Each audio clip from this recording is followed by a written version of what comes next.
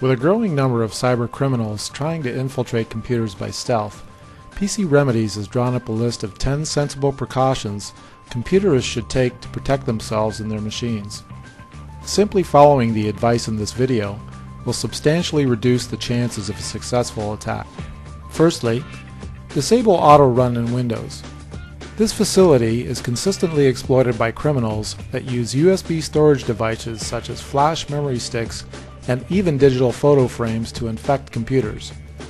Keep applications and operating systems, for example Windows and Mac OS components, up to date with automatic updates and patches. Regularly visit and review software product update sections on developer websites. Log on to your computer with an account that does not have administrator privileges to reduce the likelihood and severity of damage from self-installing malicious software. Use different passwords for your PC and online services. Also practice changing passwords on a regular basis and avoid simple passwords, especially those that are easily guessed. Don't trust unsolicited files or embedded links, even from friends. It's easy to spoof email addresses or to disguise a harmful link so that it looks like something quite different, whether it's an email, chat, or whatever. Don't disclose sensitive information on public websites like Facebook or LinkedIn. Even information that in itself is harmless can be combined with other harmless information and used in social engineering attacks. If sensitive information is stored on your hard drive, protect it with encryption and by regularly backing up your data to a separate disk and, where possible, a remote site or facility. Adopt a policy of total protection.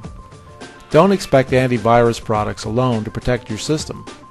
Use additional measures such as a personal firewall, anti-spam and anti-phishing toolbars. However, be aware that there is a lot of fake security software out there, and sometimes even the best protection might not protect as well as common sense and caution. Don't connect to just any free Wi-Fi access point. It might be the evil twin of a legitimate access point set up to intercept your login passwords and credit card information. Never use cracked or pirated software. These are easy avenues for introducing malware into or exploiting weaknesses in a system. This also includes peer-to-peer audio and video files distributed illegally. By practicing these measures and adopting a proactive and defensive approach to protecting your computer system, you can eliminate and bypass most, if not all, of the spyware, adware, scams, and malware that's a part of today's complex computing environment. For more great tips and videos, visit the PC Remedies blog.